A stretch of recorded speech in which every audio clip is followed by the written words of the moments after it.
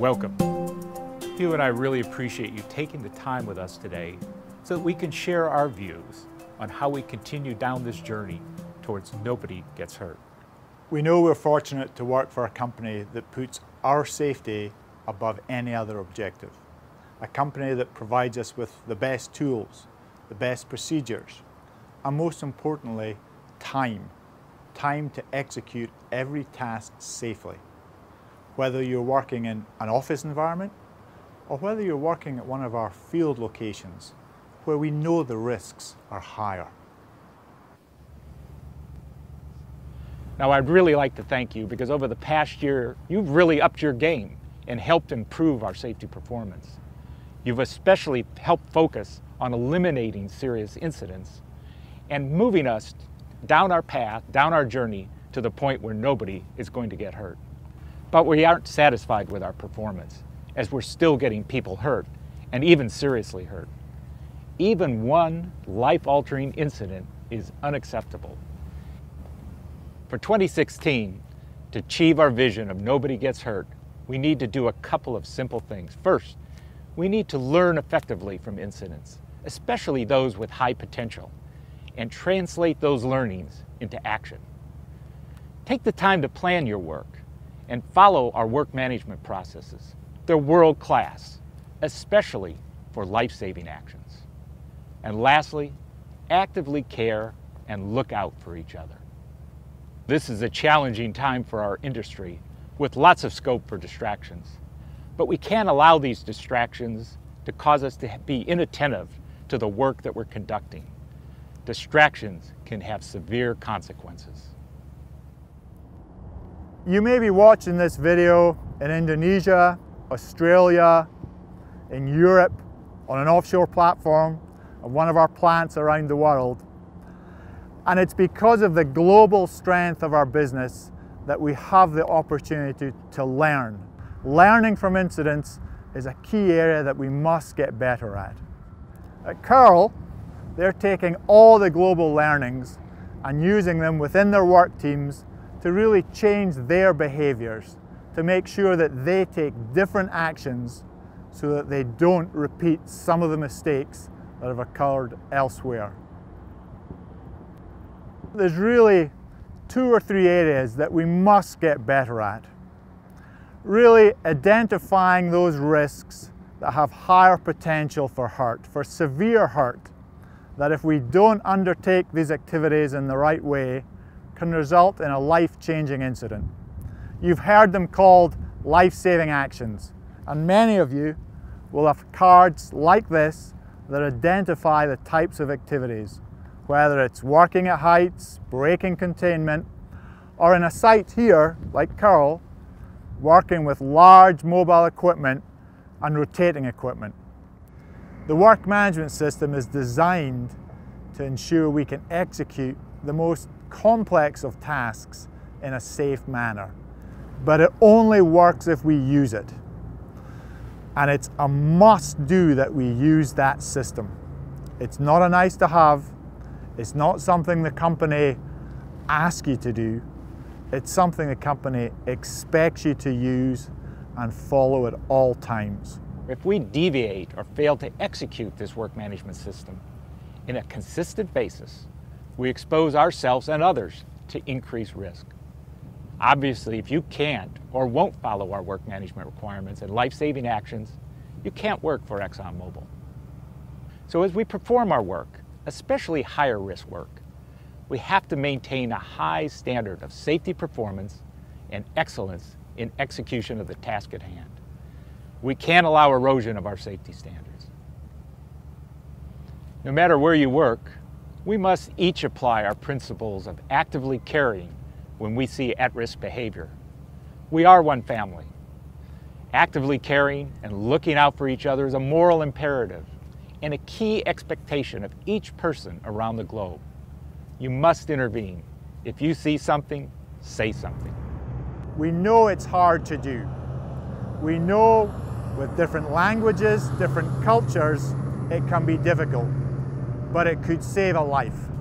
It's our obligation to ensure that everybody stays in the same condition they arrived and goes home in that condition. Your families and friends expect that.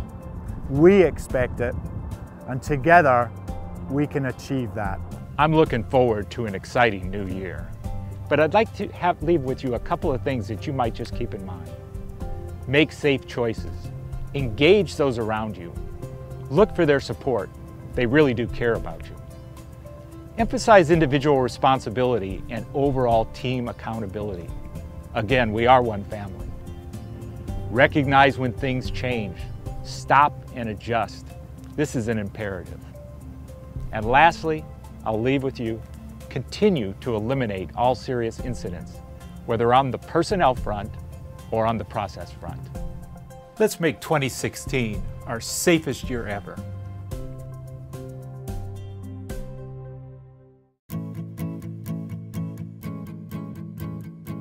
That was a very inspirational and thought-provoking video from Tom and Hugh and the production company. Thinking more broadly about our ExxonMobil affiliate, 2015 was a tremendous year for us. We saw a transition away from the decades-long operations in Aceh to a new beginning in the Cepu block with the startup of the Banyu Urip project. Elsewhere in our affiliate, we continue to grow our downstream business. And even in these challenging business times, we have tremendous opportunities. We can be profitable and contribute greatly to our company's success here in Indonesia. So we think about safe start in 2016. We're the team that's going to set the culture for our new CPO organization. And we have that opportunity here in the first year of operations to set ourselves up to achieve our vision of nobody gets hurt. So as you think about your personal commitment to safety and the commitment of your team to safety this year, please reflect on what you can do to achieve our vision of nobody gets hurt. 2015 was a successful year ultimately for the Banyu Urip project, but not a complete success. We had significant safety incidents during the course of the year. We've learned from those and we're hoping to build on that so we go through 2016 without anybody else getting hurt. As we move into the next phase of this project, we're working very closely with production to make sure that we complete this facility safely and as quickly as we can. Please make sure everybody goes home safe this year. As we look over 2015, we made a great success of Nobody Gets Hurt. It's not a slogan, it's real. Nobody in drilling family gets hurt in 2015. We want to continue our success in 2016. We have to avoid complacency. We need to continue to nurture our culture of caring and our culture of procedural discipline. Now what I'm really pleased to say is when I visited the site over the last couple of weeks during the startup process of Banyu Urip and Train A, what's been just tremendous is the focus on work management compliance and also just taking the time to follow procedures, which is absolutely fundamental in how we do our activities at the field. You know, if we're going to achieve our vision of nobody gets hurt, it's going to take all of us to really focus on full compliance, supporting each other, taking time to care for one another, and just making sure that we look out and intervene where things just don't look the way they're meant to look. Keselamatan bekerja adalah sebuah perjalanan, di mana dari tahun ke tahun harus kita tingkatkan. Dan dalam 2015 ini, kita bisa mencapainya. Dan harapan saya untuk ke 2016 kita terus tingkatkan keselamatan kerja dalam fasilitas yang kita miliki. Keselamatan kita adalah kebahagiaan keluarga kita dan teman-teman sekitar kita. Tahun 2015 kita telah melewati tahun yang aman, selamat, dan dengan partisipasi semua pekerja, saling menjaga, bekerja dalam satu tim, satu keluarga. Tentunya kita akan menggunakan hal-hal yang baik ini, kita bawa ke 2016, sehingga tahun 2016 kita akan mempunyai performance yang lebih bagus lagi di dalam keselamatan, keamanan, produktivitas maupun efektivitas kerja. Keselamatan di tempat kerja mencakup kantor tempat kita bekerja sehari-hari dan juga tempat-tempat yang kita kunjungi berkaitan dengan pekerjaan. Jadi dimanapun kita bekerja, tujuan keselamatan kita tetap sama, nobody gets hurt. Kita bertanggung jawab untuk selalu memperhatikan secara aktif keselamatan kita sendiri dan juga rekan kerja. Tempat bekerja ergonomis dan melakukan ergonomi breaks juga sangat penting untuk kesehatan jangka panjang kita. Memperhatikan keselamatan kerja secara aktif berarti kita melakukan intervensi langsung jika kita melihat situasi yang tidak ergonomis atau tanda-tanda stres dan kelelahan pada rekan kerja Anda. Seperti halnya di lapangan dan fasilitas operasi, di kantor pun kita harus selalu memastikan keselamatan kerja as our safety journey never ends. 7 tahun bergabung dengan ExxonMobil, banyak ilmu yang saya dapatkan mengenai keselamatan kerja. Salah satu contohnya menerapkan SPSE dalam kehidupan sehari-hari, self performance, self assessment, analisa dini untuk keselamatan diri. Nah, dengan ilmu dan training yang saya dapatkan di ExxonMobil ini meningkatkan kewaspadaan diri saya terhadap bahaya yang akan dihadapi di dalam kegiatan sehari-hari.